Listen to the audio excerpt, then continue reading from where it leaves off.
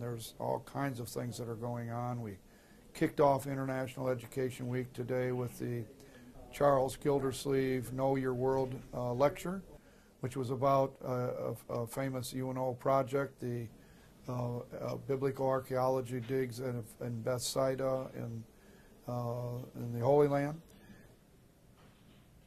That's not the only thing going on this week. Dean Thomas Gutierrez explains more. International students doing representations concerning their culture. They're writing out people's names in Japanese or Chinese or Arabic script. This is something that we've always conducted, but we do our own activities with the resources we have on campus. And the biggest resource we have on campus, of course, are all of the international participants. With all the international students on campus, they were able to put on a photo contest as well.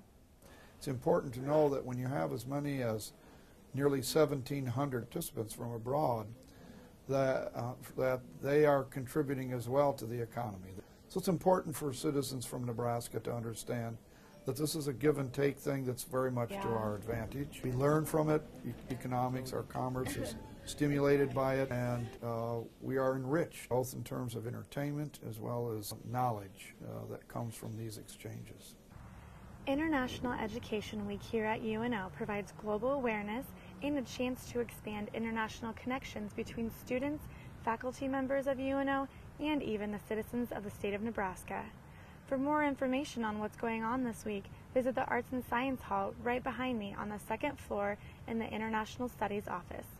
For the Omaha News, I'm Megan Lackman.